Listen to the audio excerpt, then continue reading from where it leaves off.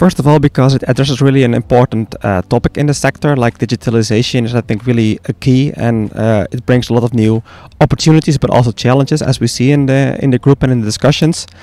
Then, secondly, because it involves like this transatlantic perspective. This is also something that I'm working on in my daily work as a consultant, helping companies in that space and helping companies from Europe to the US and vice versa.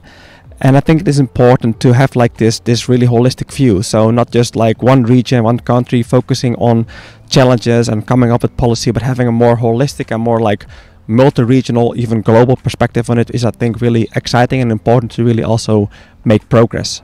And what is one of the things? One of the biggest takeaways so far is that data governance is really a big thing for many of the producers. That's also something that I hear also when I work with clients in the sector. And a second important aspect is that you need to bring the producers in a discussion. Often that's also what I experience in the industry is we come up with all great ideas and also on technology. We talk then about the farmers but not with the farmers.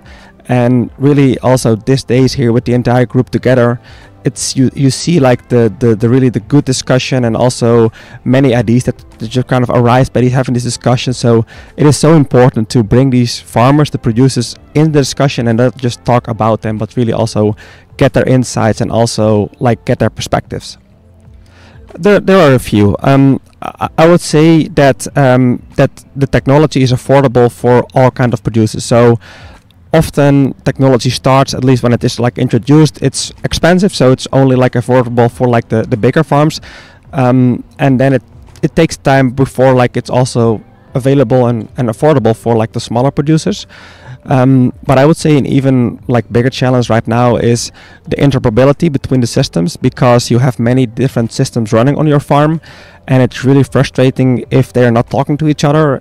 If you have to enter again your cow data into the different systems, and also to have the opportunity to kind of also pick and choose. So if you want to use one program for feeding, then you have to be able to pick one program, and if you want another one for like herd management, it should also be all integrated and seamlessly work together.